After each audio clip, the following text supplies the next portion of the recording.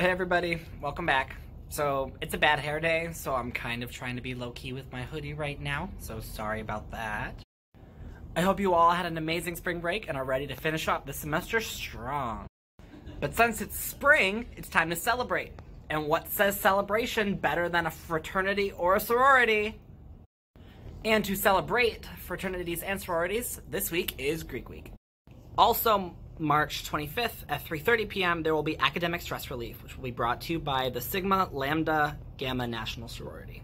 On Wednesday, March 27th, there will be a Test Your Luck activity, which will be brought to you by Lambda Theta Alpha, which will take place March 27th at... On Wednesday, March 27th, there will be a Test Your Luck activity, which will be brought to you by Lambda Theta Alpha, which will take place March 27th at... So I'll be blogging next Thursday, but at 6:30 p.m. next Thursday, there will be a self-defense class that will be brought to you by Theta Kappa Pi from 6:30 to 9 in De La Salle. At 7 p.m., there will be Studying with the Alphas, which will be brought to you by Alpha Phi Alpha Fraternity Incorporated. Aero Flight Deck, Arts and Science Building, or in the library. Thank you, fraternities and sororities on Lewis University campus, for continuing to do great things. And before I go, I have something to discuss with all of you.